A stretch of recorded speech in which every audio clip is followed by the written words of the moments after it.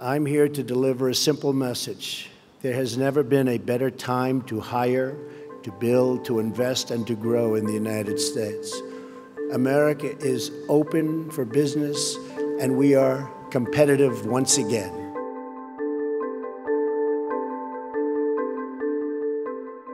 America is the place to do business. So come to America, where you can innovate, create, and build. I believe in America. As President of the United States, I will always put America first, just like the leaders of other countries should put their country first also. But America first does not mean America alone. America is roaring back, and now is the time to invest in the future of America.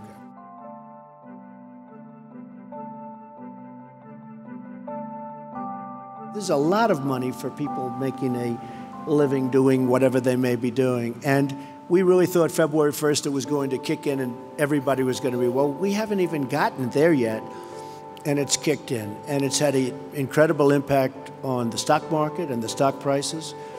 We've set 84 records since my election, record stock market prices, meaning we hit new highs 84 different times out of a one-year period. And that's a great thing. And in all fairness, that was done before we passed the tax cuts and tax reform.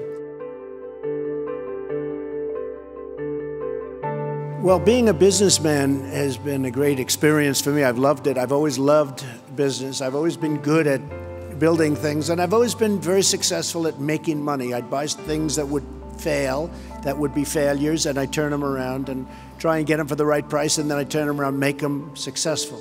And I've been good at it, and that takes a certain ability. And, you know, historically, I guess there's never really been a businessman or business person elected president. It's always been a general or a politician. There's a tremendous spirit in the United States. I would say it's a spirit like I have never witnessed before.